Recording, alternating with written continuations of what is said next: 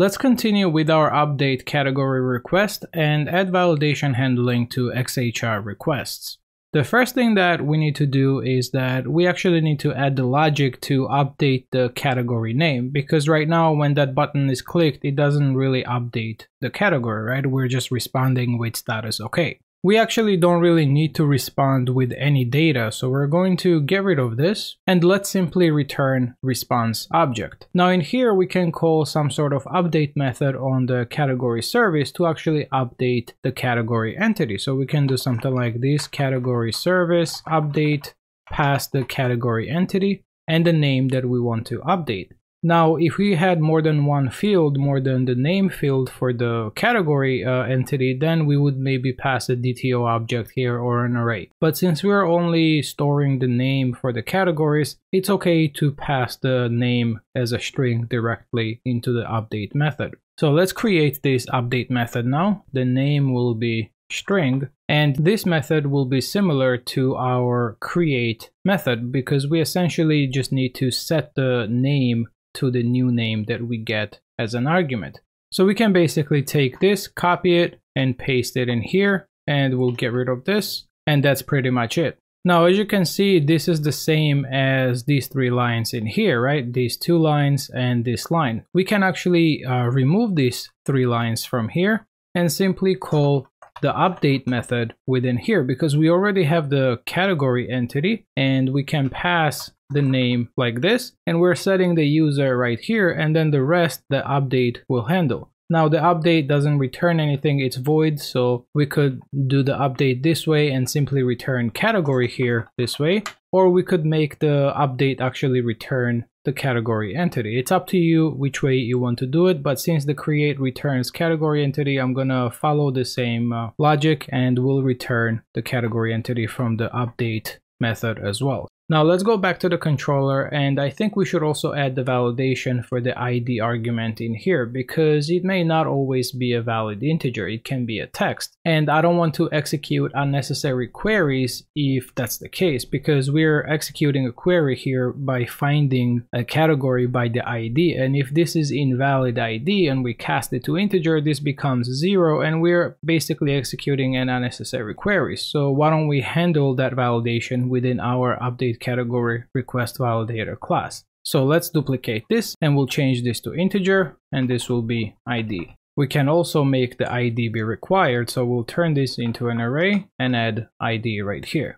Alright, so now that we've set the validation on the controller side, let's figure out how we can send the proper JSON when validation exception occurs. Because right now, as you saw in the last lesson, it does the redirect, right? But it doesn't actually redirect the user, but we have that handling in our validation exception middleware. We are trying to redirect the user to the refer with the status of 302, and we should not do any of this if the validation error occurs on an XHR request. So what we need to do here is that we need to check if the request is an XHR request, and if it is, then we need to prepare a proper JSON response with validation errors and the proper status code. Otherwise, we can do whatever we're doing here if it's not an XHR request. Now, I mentioned XHR. So what is XHR? XHR stands for XML HTTP request, which simply put allows you to make requests to the server without the need of page refresh.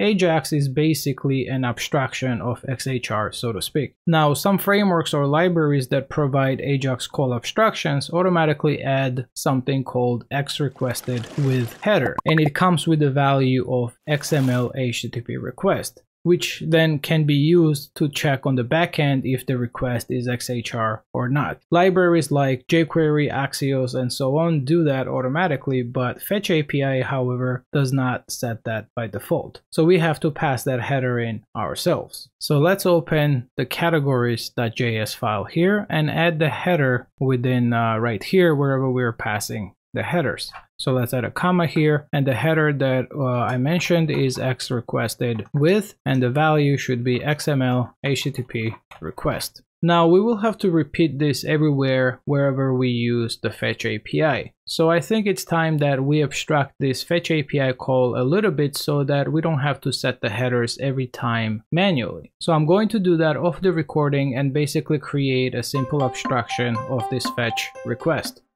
So as you can see, our categories.js now looks much cleaner. We no longer have the fetch API calls directly. We have this post function call and the get function call, and then we're no longer specifying the headers here or stringifying anything or parsing the response to JSON. All that has been abstracted away into this Ajax.js, and we are then exporting the get and post functions that we're calling in here. And I'm going to go over the Ajax file in just a minute. Before that, as you can see, the get method basically accepts the URL, and it also accepts the data as the second argument, but in this case we don't have any data, and then we are simply opening the edit category model. Now in the case where we're saving the category, we are making a post request to this endpoint, and we're passing in the data object, which simply contains name in this case, and then we are logging the response. Now if we open the ajax.js file, we see that we have this Ajax function as well as the get and post functions,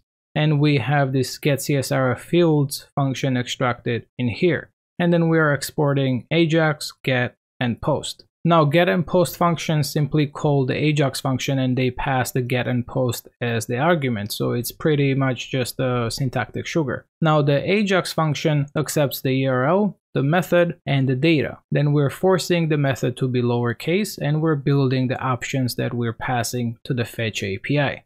Now we're setting the default headers here, the method, and we're also checking if the method of the request is one of the CSRF methods, which is post, put, delete, and patch. And if it is, then we're stringifying the data object, and we're also adding the CSRF fields, which we get from this get CSRF fields function call. Now if the method of the request is get, then we don't need to add the body to the options. Instead, we need to add the query parameters, and we do that by using the URL search params, where we pass the data object, and we simply append it to the URL. And finally, we call the fetch function, pass the URL, the options, and then we parse the response to JSON by default and return the promise. So basically, it's very simple abstraction. That way, we don't have to do all of this manually every time we need to make a fetch request. Instead, now we can either call the Ajax and pass the method that we need, or we can use get and post. Alright, so I think now we're ready to implement the backend check for the XHR request, because now we have abstracted everything the way we wanted, and we're also passing this important header that we can use to check if the request is an XHR. So let's go back to the validation exception middleware, and we have this request service class here where we get the referrer from. Why don't we create another method here to check if the request is XHR or not? So why don't we do something like if this request service is XHR and pass the request, then let's return a JSON response. Now we already have the response formatter service that we can inject in the constructor, so we can do something like return this response formatter as JSON and simply do response, and as the second argument we'll pass the JSON data. Now I also want to set the status code of the response. Now Laravel uses 422 for validation errors, so I think we can use the same status code in this case as well. So we can do with status 422.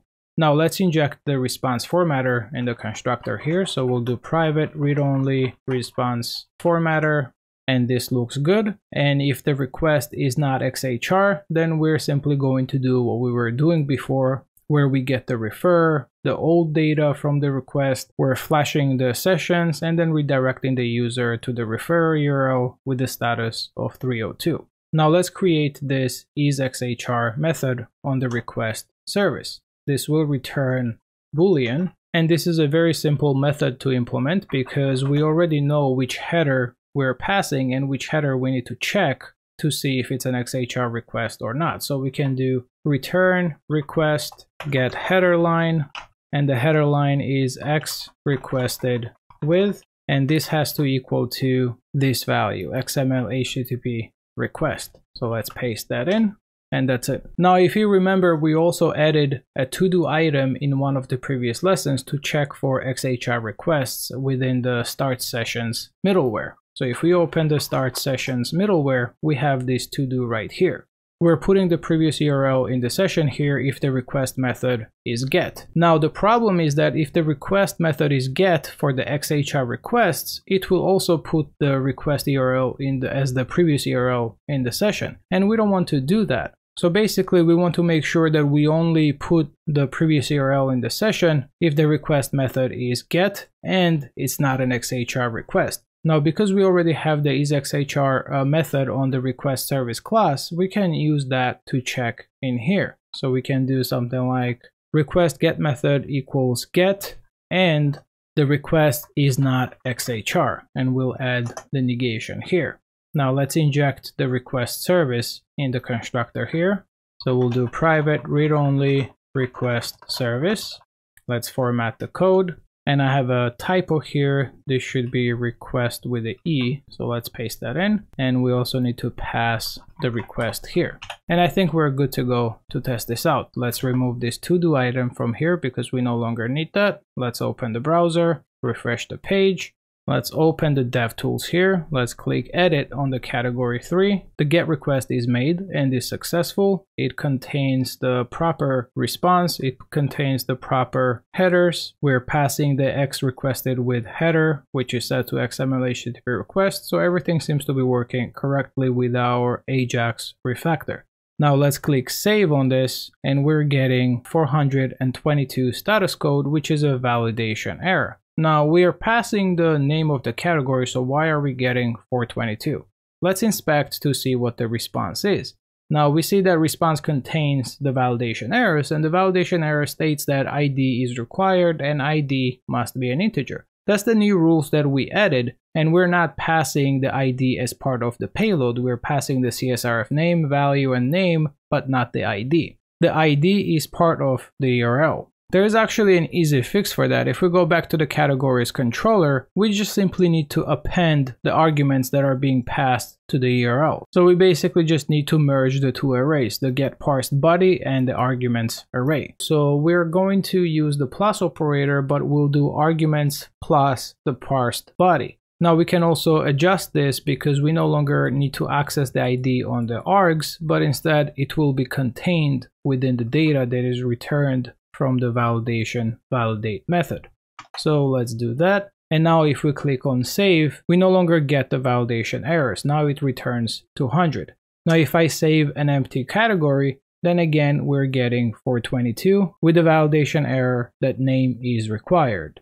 One thing to note here before we end the lesson is that we can actually do the validation on the route arguments within the routes file, within the route definition. We don't actually need to add the validation to the validator class for the ID argument. I just wanted to show you an example of how you could do that if you wanted to add some custom validation to your arguments. But if it's just a simple integer validation for the ID argument, that can be done via regular expression matching within the route definition. So if we open the web routes file here, wherever we are defining the ID placeholder, we can actually add a colon here and put a regular expression. So we can say that this needs to be an integer 0 through 9. Now, if the post request is made on this URL where the ID passed to the URL is not an integer, it's simply not going to invoke this route. And we can do the same thing for the other routes where the ID is required. So we can do the same thing in here as well. Now to show you this in action, let's go back to the browser and let's visit category/3, and this returns JSON for the category 3 because it's a GET request. We're hitting this route right here. But if I pass a string now instead of an integer, we see that we get 404. Now without this validation in here, if I remove this and refresh the page, we see that we're still getting 404, but this is a different kind of 404. If we go back to the code and open the controller where we have this get route, we are hitting this section right here. We are simply generating a response with a 404 if the category is not found, but we're still executing this query. If I add a var dump here, 1, and refresh the page, we see that that gets hit, which means that the route is being executed. But if we add that validation back and refresh the page, we see that the route is no longer invoked. So just something to think about. It is up to you how you want to handle the route parameter validation. You can do it through the routes within here, or you can do it through the validation the way we did it within here. You can do both. It is really up to you. But if you only have just a simple validation of IDs like this, you could do that within the routes. But if you have anything more complicated than that, then you can do it within the validator the way I just did it in here. Alright, so now all is left to actually parse this on the front end and display the errors to the user the way we want. We can display them either using some pop-up alert or use the bootstrap alerts and find the field by the name and find the related div and make it visible and so on. Basically, there are multiple ways that we can do that. I'm going to show that to you in the next video. So thank you so much for watching. Smash the like button if you like my videos and subscribe to the channel to make sure that you don't miss any of the new videos. Thanks again, and I'll see you in the next one.